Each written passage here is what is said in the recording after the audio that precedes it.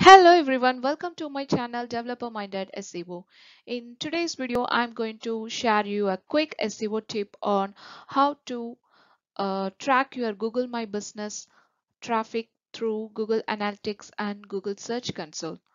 So if you're new to my channel, I'm Ish, search engine marketer helping small businesses and organizations building their website and promoting it to the right people at right time organically. So let's get into the video. So it is a very easy and it is just a 2 minutes task. You can easily track your Google My Business listing traffic under Google Analytics as well as Google Search Console. You need to build your URL in order to track the traffic from a Google My Business. For this week, you can use Campaign URL Builder. I'm giving the link in the description. So I will tell you how you can build the link using campaign URL builder. So this is the campaign URL builder where you can give your website name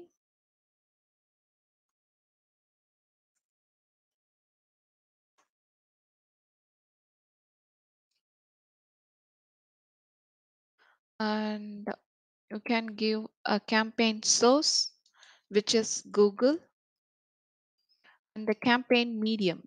Now the type of the traffic is organic, so I am giving organic or local, anything you can give. And the campaign name I'm giving as Google My Business listing traffic, so GMB. So this is my campaign URL generated. So now you are having your URL which is to be added in Google My Business listing. So once the URL is added, now your Google Analytics as well as the Google Search Console begins to track the URL traffic which is from Google My Business.